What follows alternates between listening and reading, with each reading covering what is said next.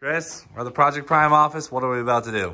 We are about to show Cletus Neighbor's wrap. So the new neighbor. Oh wrap. Yeah, we spent yesterday designing and printing it. Today we installed it all. So let's go check it out. Guys, you know we've been having a bunch of security issues at the Freedom Factory, so we figured we gotta step up the security. There's no other way, right? All right. Damn! Hell yeah, dude! Too fresh. Too sick. So sick. Damn, you guys cleaned this thing. No. Oh, it's vinyl. The whole. It's full coverage, bro. What? The body looked too crappy, so we decided to just do full coverage.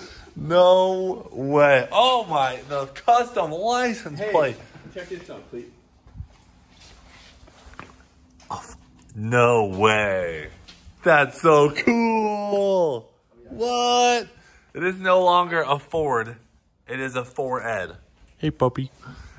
It's a 4Ed. Dude, that's so cool. When I thought of that, that hit home. That hit home, dude. That hit home. No way. It looks so awesome, dude. It almost looks too nice, though. We still got the in memory of Ed. Dude, it almost does look too nice. Golly. This whole region's gonna definitely see some abuse. Yeah, but luckily this one I kept off so we can replace that at any time.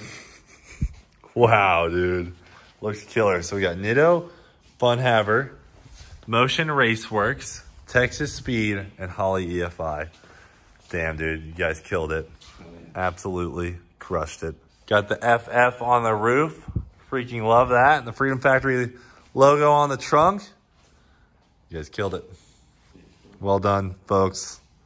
Here at Project Priime. Killing it as usual. This is the only reason that didn't get wrapped. Because this looked like it didn't come off. Because there's like some weird black putty underneath of it. So I was like, you know what? Oh, wow. One literally big sheet. That is so freaking awesome. Oh, yeah. Dude, this is nice. Yeah. Neighbor is upgraded, baby. Dude, so sick.